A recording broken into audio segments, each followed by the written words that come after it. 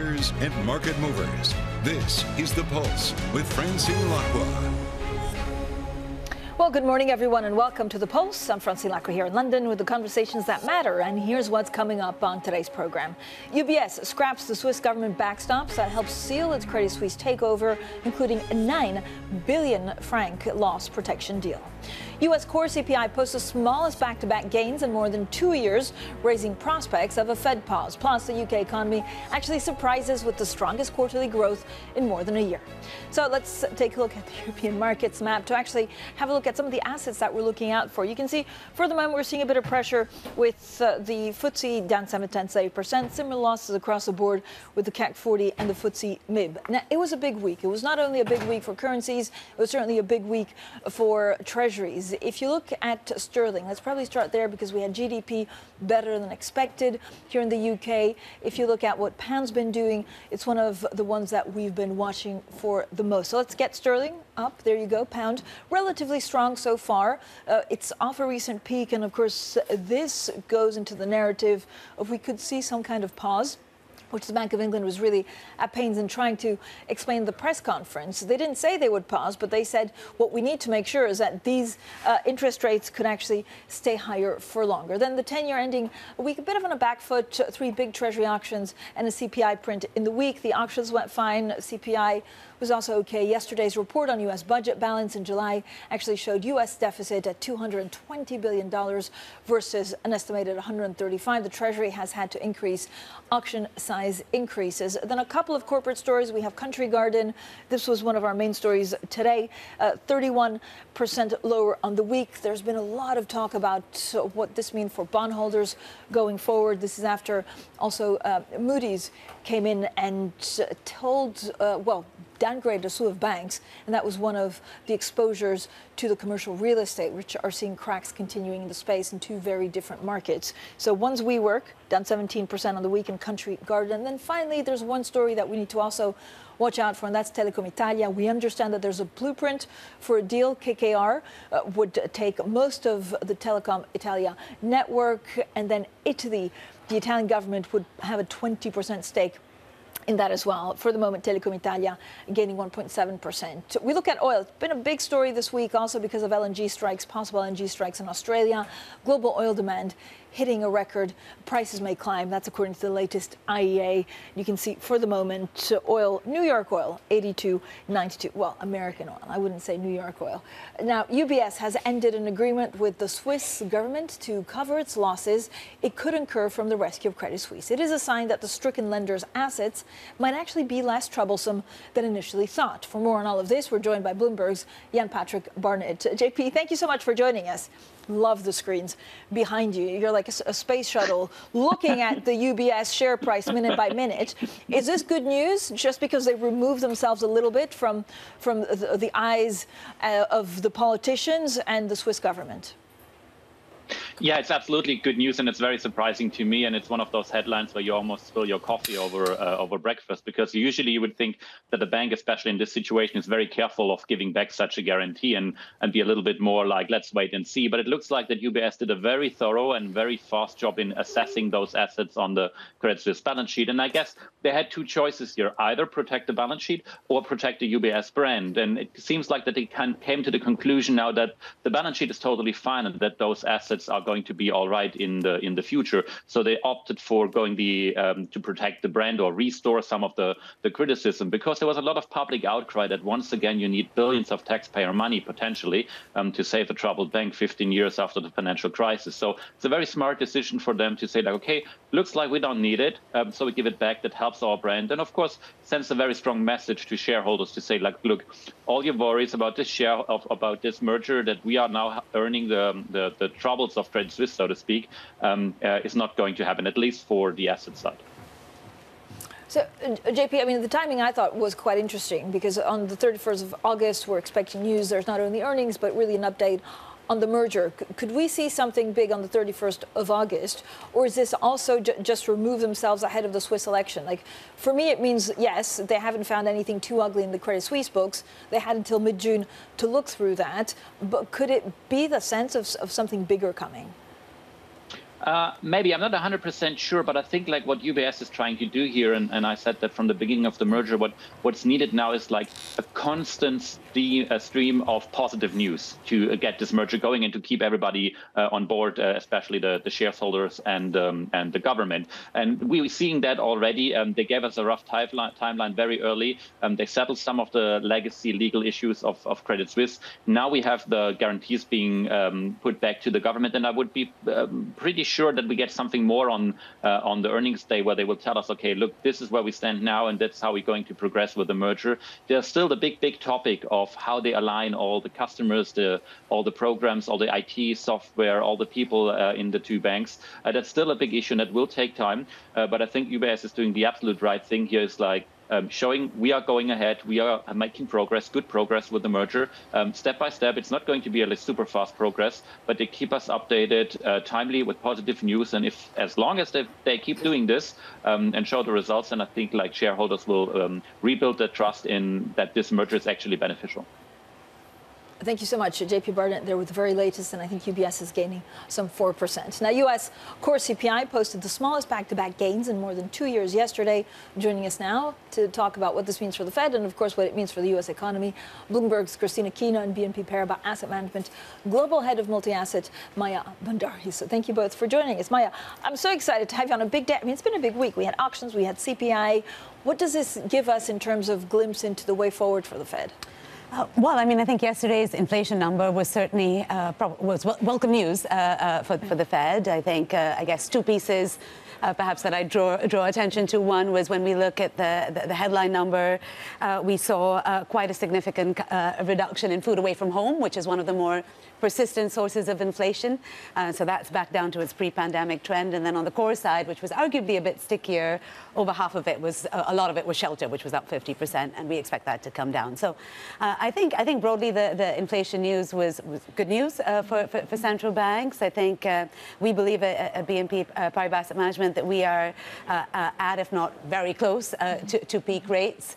The question, of course, is how fast they can come down, and there we are less sure. And I think the comments you made a moment ago on gasoline prices and oil prices are quite prescient, of course, because there's a high degree of sensitivity to that in the U.S. Yeah, and Christina, thank you for all of the viewers that actually write in. We have a very loyal viewer who I think is based in the U.S. So not only is it 4 a.m., but also he's not on holiday in August. And he's writing in saying, look, the concern with the markets right now is that there's no real catalyst going forward. Where will the catalyst be?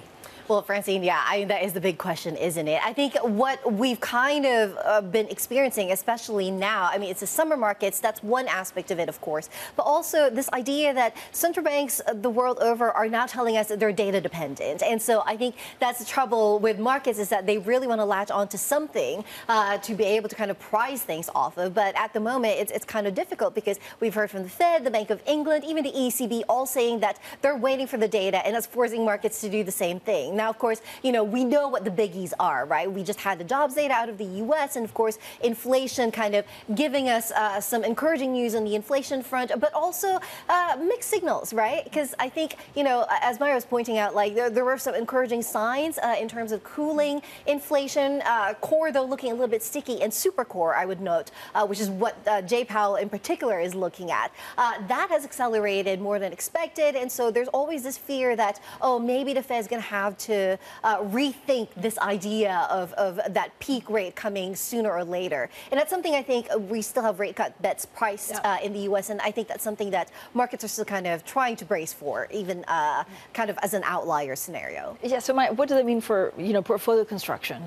Yeah, because, I mean, every risk has attached to it a price, right? And I think one of the most striking things, Francine, at the moment is the disparate pricing between bonds and equities. When we look at bond premia and compare those with equity premia, you've got the biggest gap in 15 years. In other words, bonds are looking more attractive than they have for a good while, really since the GFC. And so what we've been doing with this is really leaning into long duration positions, very cognizant of our conversation just now now around inflation, we've been doing that recently more through tips, so long-dated inflation-protected bonds in the U.S., where I think yields over 2% are attractive.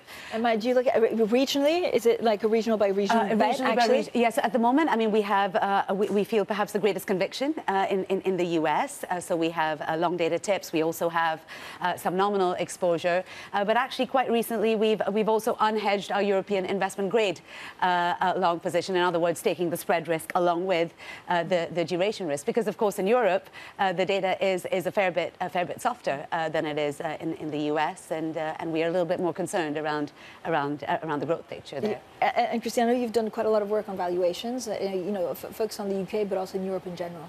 Yeah, absolutely, Francine. I mean, you know the refrain in Europe and the UK, right? It's cheap, and therefore it must be a good buy. But I do question sometimes the argument around cheapness, just because it's probably cheap for a reason. I mean, that's certainly the argument in the UK. But you have actually seen kind of a bit of resilience, should we say, in the UK equity market. Of course, we hit kind of some of those highs that we saw earlier in the summer. We pulled back a little bit from there. But of course, there is this argument to be made that perhaps all the bad news is potentially already in a price. I mean, one thing that we are noticing is that we just keep kind of getting surprised to the upside, perhaps when it comes to the economy in the UK and also the resilience of consumers in particular. And so that certainly bodes well for some of the more consumer-focused stocks, not just on the FTSE 100, but also on the domestically focused FTSE 250. And so, yeah, maybe perhaps there's a little bit of credence to the idea that they are cheap enough that it is potentially a good buy at this stage, especially if there's potential for some of that bad news to fade away slowly. Christine, thank you so much. Christine Aquino, there were the very latest on the markets. Maya, thank you as well. But Maya Bhandari from BNP Paribas Asset Management stays with us. We'll talk a little bit more in depth about the UK and the better than expected economic data. That's next. And this is Bloomberg.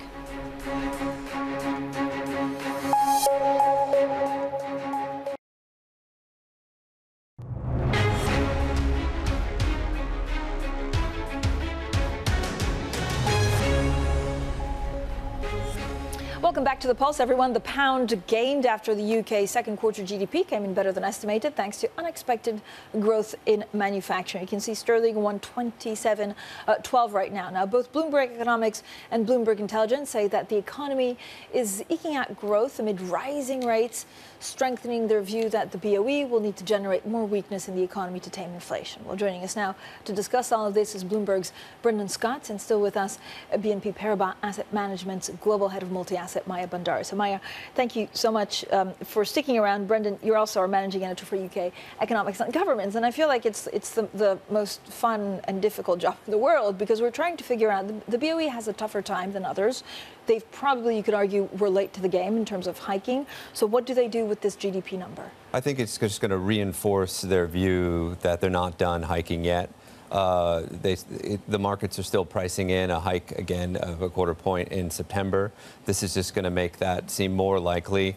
Of course, this is backward-looking data. We're talking about the second quarter of this year, ending in June. It's already behind us. We've already seen output in PMIs slowing down. We've seen unemployment ticking up. So it seems like we could be on the cusp here. We could be seeing the end of a pretty good first half. What happens in the second half of the year still remains to be seen. I feel like if you're a central bank nowadays, but especially Bank of England, it's damn if you do and damn if you don't.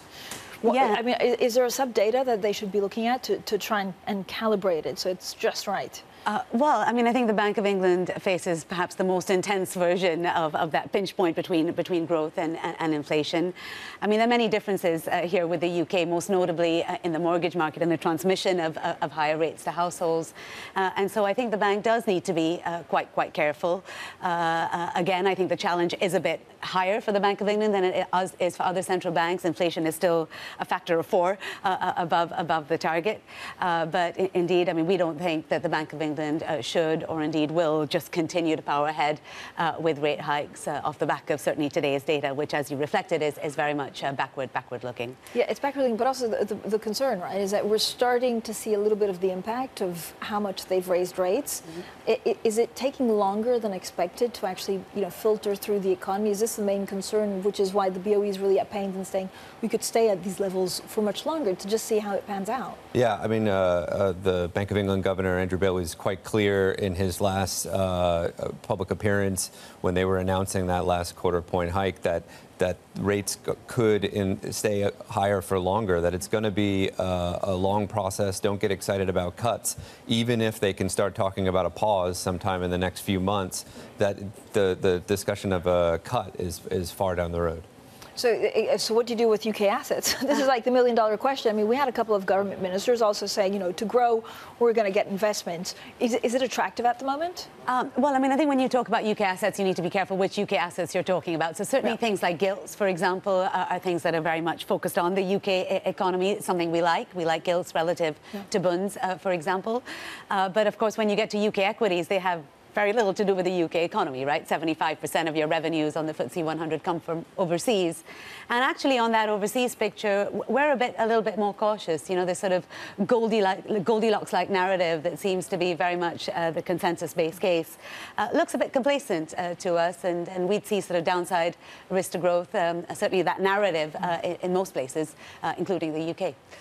So we'll see. We'll see, right? If they've kind of managed this big experiment, what happens now? I mean, so we're looking at inflation, and I think the next time the Bank of England meet, we'll have 2 inflation prints because it's September 21st. Yeah, and not just the inflation prints. We'll also have wage data, which could give the bank a clear signal on what's happening on the services side. They're very concerned about rising wages and those coming down in order to keep the pressure down on certain sectors that are driving up the CPI.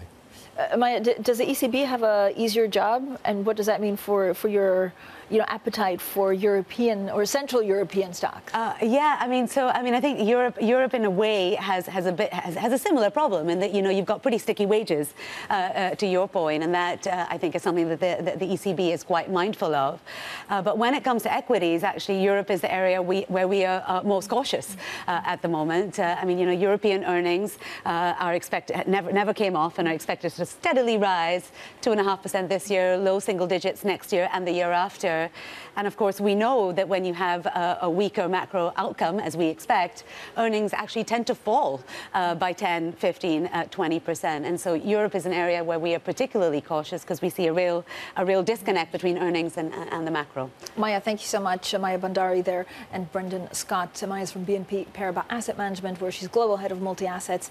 And of course, Brendan Scott is our managing editor for UK government and politics. Coming up, crumbling to a penny stock. Country Garden has plunged about 70% from its January peak as debt concerns grow. We'll have full details on that story next, and this is Bloomberg.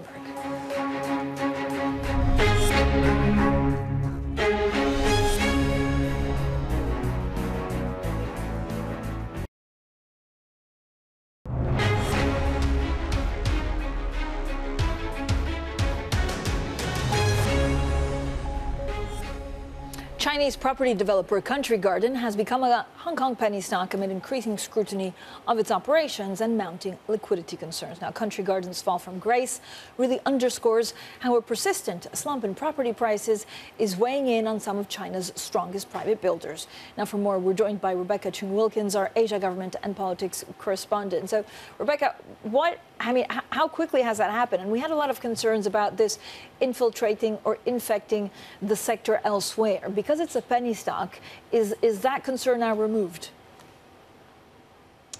Well, yes and no. I think more broadly, the bigger question of whether we actually see a default by Country Garden is still up in the air.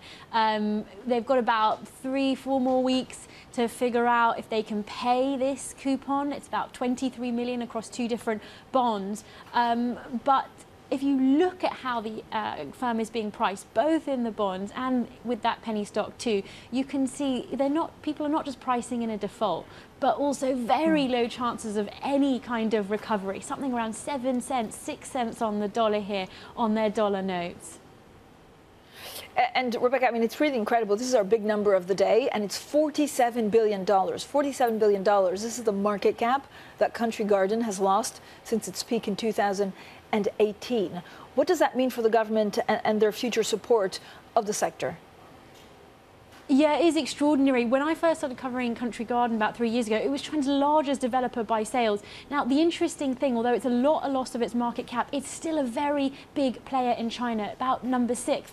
And it's got a lot of pre-sold units that it will need to deliver. So in China, people tend to buy their properties before they're built, before they're actually given. When we saw Evergrande default, there was this quite a sort of pressing issue of mortgage boycotts. Essentially, Evergrande's operations in some parts ground to a halt, and people that had bought homes didn't get them delivered.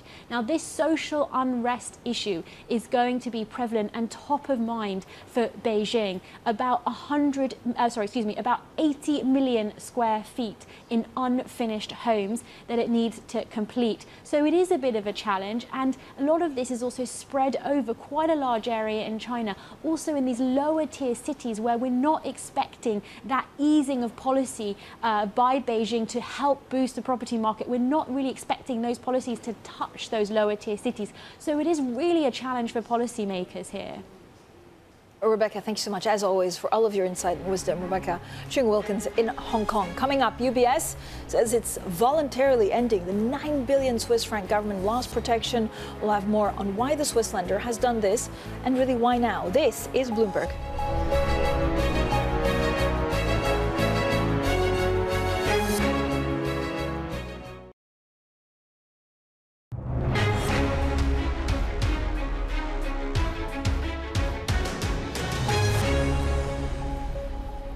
UBS scraps the Swiss government backstops that helped seal its Credit Suisse takeover, including a 9 billion franc loss protection deal. U.S. core CPI posts the smallest back-to-back gains in more than 2 years, raising prospects of a Fed pause, plus the UK economy surprises with the strongest quarterly growth in more than a year. Well, good morning, everyone, and welcome to The Pulse. I'm Francine Lacqua here in London.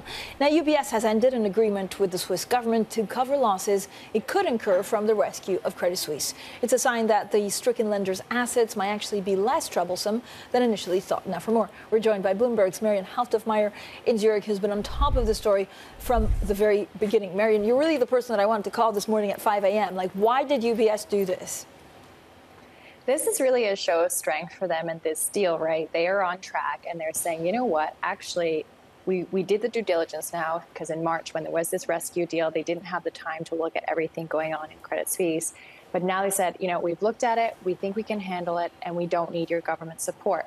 Now, this also helps them move forward without a lot of the public discussion and the court of public opinion on, are we going to have to support this transaction in the same way that the Swiss taxpayers were asked to support state bailouts back in this financial crisis in 2008.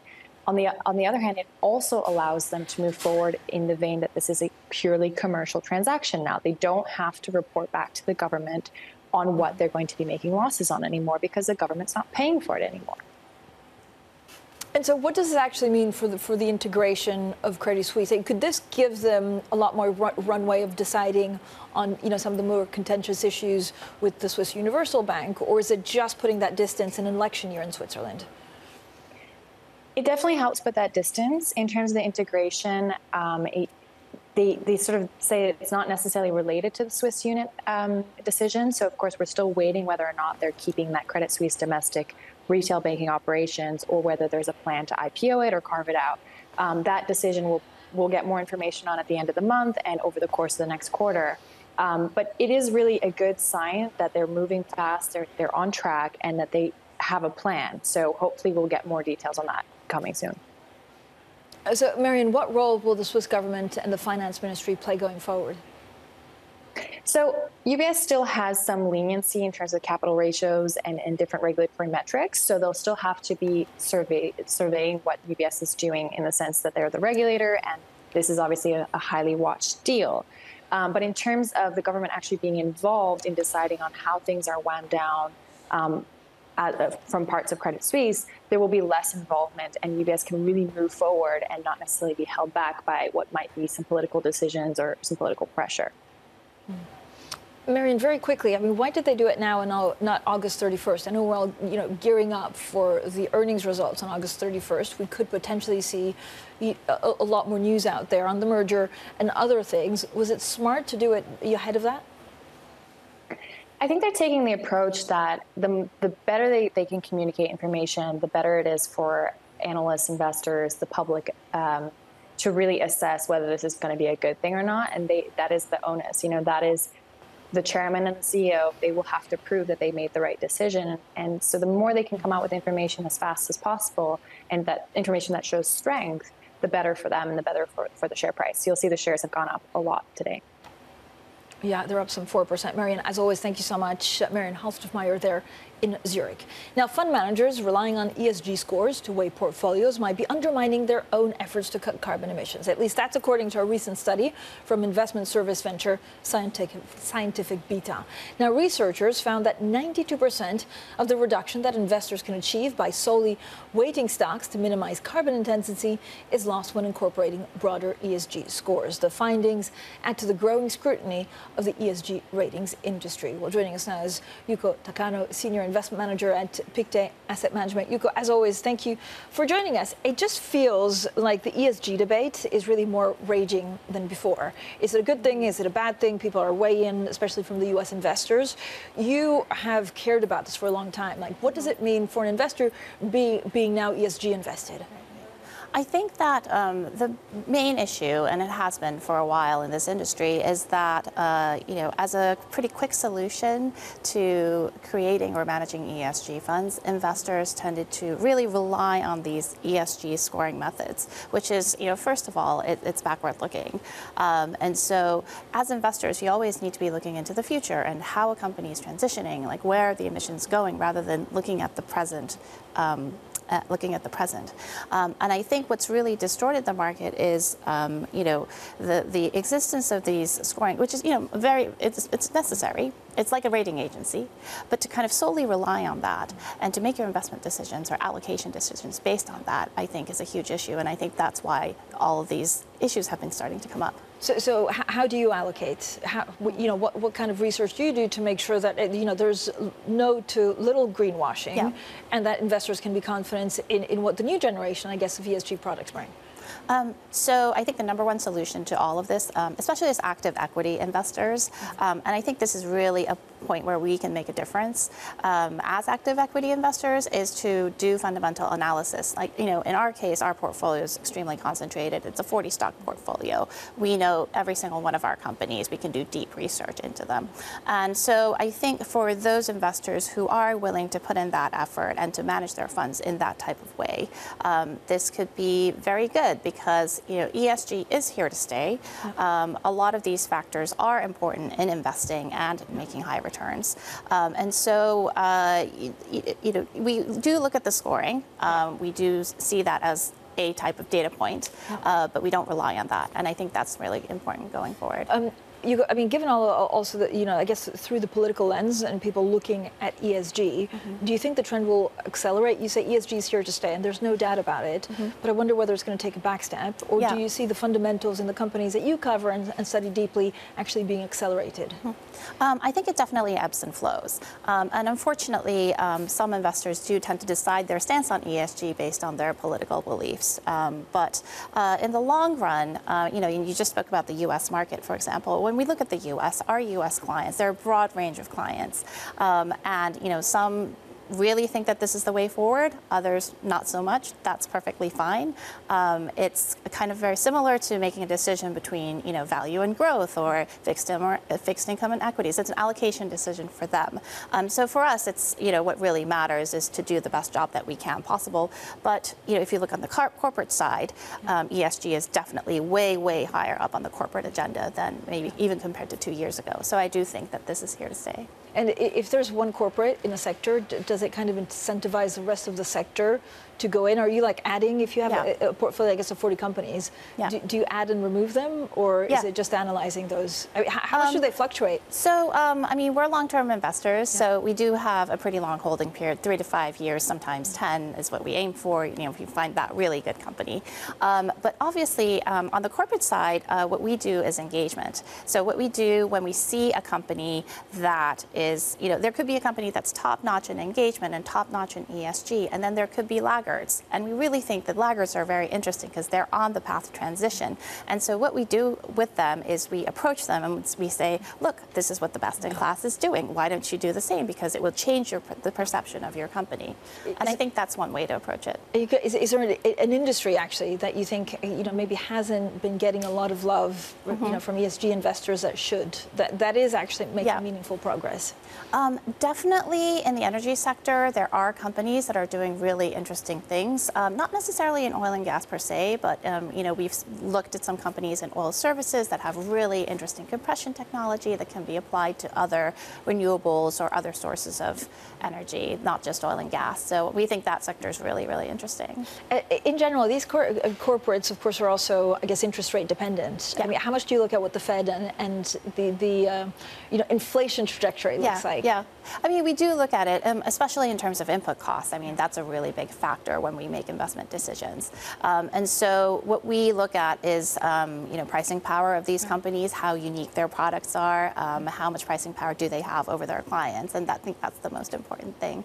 I think the Fed is very prudent in terms of, trying to manage the inflation, but, obviously the Fed is not working for the markets. They're working for U.S. citizens, so, we can't really control that. We cannot. Yuko, thank you so much, as always, for joining us. Yuko Takano, their Senior Investment Manager at Pictet Asset Management. Now, we're just getting some breaking news out of China. China's actually posting its lowest new yuan loans since July of 2009. Now, we'll dig deeper into why these are some of the underlying reasons. We have this week followed very closely about potential, if not default, certainly creditors not being paid coupons on time in the real estate market. This feels like something a little bit different. China just coming out, for example, the aggregate financing, that's half of the estimate, and actually the new yuan loans, that's also half of what was estimated. So does that mean that they're trying to maybe take a little bit of that bubble out of the economy? We'll look into that, and of course, we'll see how the markets open come Monday. Coming up, KKR signs a preliminary agreement with Italy's economy ministry that could give the government as much as 20% in Telecom Italia. So we'll bring you all of the details next, and this is Bloomberg.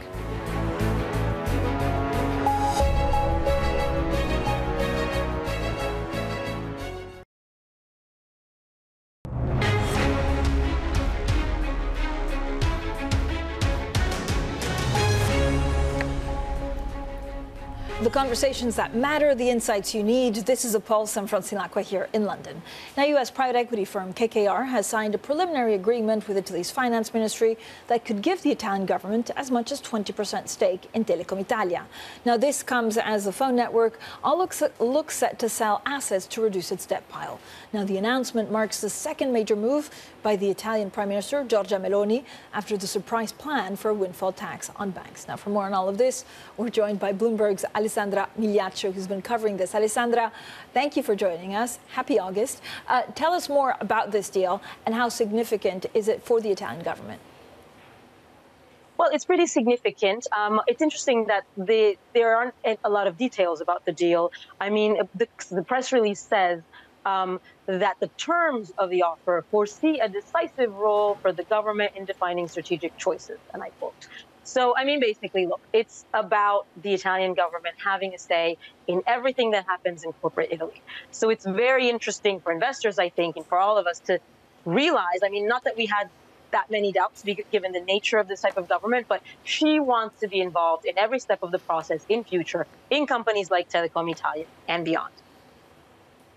So, I mean, why? Is this to have control? Is it a populist move to show the people that they're not letting go? Is it anti-corporate? Like, what are the underlying reasons?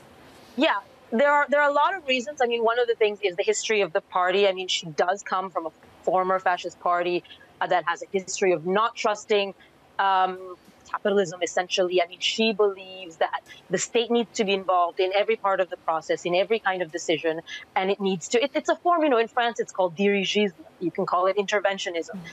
She basically also, she got lucky when she first arrived. She was able to nominate all the new state company heads. She did that, and now she's moving in on all the big corporate decisions. Anything she deems strategic, And there are a lot of things she deems strategic, from aerospace to communications to networks to grids to energy. She says, okay, do whatever you like, make money. I'm not going to redistribute it. She's not necessarily a communist.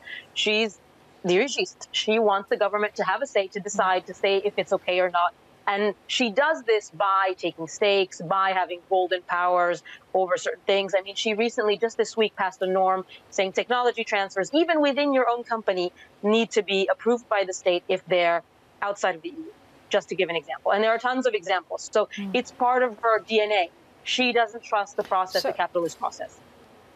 So, Alessandra, I mean, after that, frankly, the shock of the windfall tax on banks that no one was expecting, which then they walked out, are there other big portfolios or industries that could be touched by the government in the next 6 months? Like, what's next? Right. I mean, that's obviously the question. I think any state company, because, of course, Italy, we have to clarify one thing. Italy has always had state companies. The biggest and most important ones are actually state-controlled.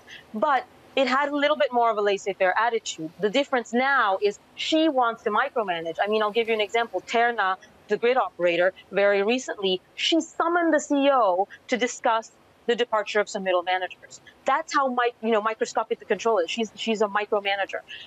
In the future, we might see this in the fields are essentially that she's identified are energy, artificial intelligence, semiconductors, anything that grids, all kinds of grids, telecommunications. So anything that she thinks could be strategic for the country, but that's pretty broad, she will be involved in. Okay, so interesting. Thank you so much, Alessandra Migliaccio, there with the very latest, of course, on Italy and this move by the government for Telecom Italia and KKR. Now, some bad news. Hold on tight, fasten your seatbelt. Bad news for pizza lovers. The cost of making a classic pizza margherita at home rose at more than twice the pace of overall inflation in Italy last month. And that's because of olive oil. Olive oil prices have soared by close to 1/3. Now, the essential cooking oil found in most, if not all, Italian kitchens saw the biggest increase among the staples tracked by Bloomberg's Pizza Index. Now, the overall cost of making a pizza in July rose 13.5% from a year earlier, compared with a national inflation rate of just under 6%. A devastating drought in Spain, the world's biggest producer of olive oil, has actually caused a spike in prices at a time of dry conditions across the Mediterranean. Now, we'll have plenty more on China. We had breaking news in the last couple of minutes. China actually posting its lowest new yuan loans since July 2009. What that means is that we could see a significant slowing economy as consumers but businesses take out less loans than expected. We'll have a full roundup of what it means for the China economy. This is Bloomberg.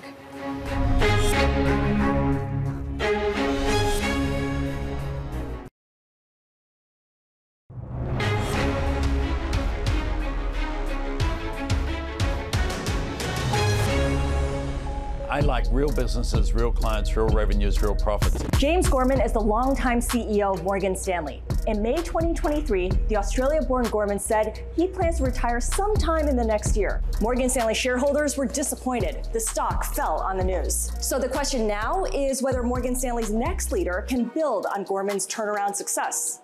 The three internal candidates are co-president Ted Pick. He's the head of institutional securities, co-president Andy Saperstein. He's the head of wealth management, and Dan Simkowitz, the head of investment management. Whoever the board chooses, analysts say the quicker the handoff, the better, to prevent political infighting that would distract from longer-term goals. The next CEO skill set must include the ability to deal with liquidity that's likely to be stressed and money that will cost more. And U.S. regulators are monitoring big companies getting bigger. Risk management will also matter, especially for globally systemic important banks like Morgan Stanley. Remember, it was also James Gorman's personality. He had the charisma to bring two sides of a bank with very different cultures, investment management and trading all together. The next person will have to do the same while setting the bar even higher for Morgan Stanley. Well, Shonali Bazak and Scarlett Fu with a look at what might be next for Morgan Stanley once James Gorman actually departs as chief executive officer. Now, China's latest monthly new yuan loans have dropped to the lowest since 2009. For team analysis, let's get straight to Bloomberg's Valerie Teitel and Tom McKenzie. Thank you both. I mean, this is a huge deal. Tom, thank you so much for flagging it, because that headline crossed the Bloomberg terminal. I mean, how bad does this look for the Chinese economy? Well, this really jumped out to me because as Hao Hong, who's a really close watcher of the Chinese economy, formerly of BOCOM, and an analyst there, said to me, look, even if you get that fiscal impulse from regulators, from the PBOC, from the finance ministry that so many people are calling out for, there isn't necessarily the demand to take it up. And that's what you're seeing from these new yuan loans, coming in at less than half the estimates at those 2009 loans. Businesses, corporations and households are seeing so much uncertainty, there is so much angst, they are not willing to take on this additional debt. They don't see a clear path to further growth, and that is the concern for policymakers. Even if they come through with the big guns on fiscal stimulus, who's going to take it up? Yeah, and this just adds to a raft of negative data that we've had on China. A whole lot of negative data on China and all these grumblings about Country Garden, what's going on in the property development market there. But I think the market really is going to jump to some big conclusion about this being a real potential risk to global growth. You know, we're at the end of the Fed cycle nearly. We're always looking out for what's going to end it. What's the next crisis that could end it?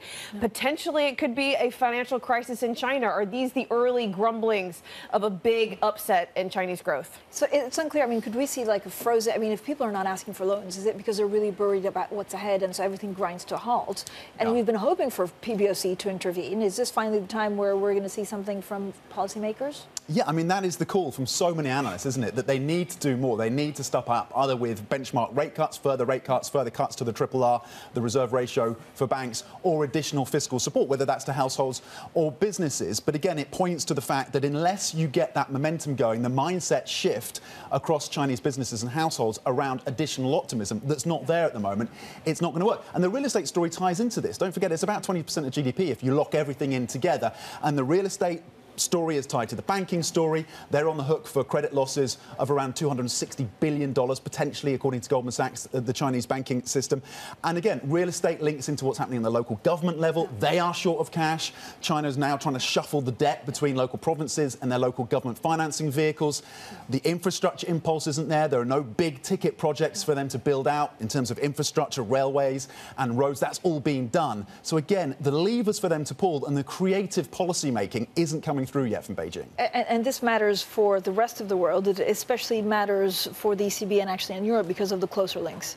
Yeah, the close economic links, but also China exports goods deflation. This could possibly mean we could be receiving deflation from China in a very strong way. I know that goods deflation has been declining in Europe and in the U.S. for a long time, but possibly that could be sustained through next year and help the ECB and the Fed get inflation back to target. There you go. Team analysis. Everything you wanted to know about these new loans actually plunging to 2009 lows with Tom McKenzie and Valerie Teitel. Thank you both for joining us. Up next, Bloomberg Surveillance Early Edition with Kriti Gupta in New York, Danny Berger in London. They'll have plenty more on China. Of course, it's been a big week for treasuries.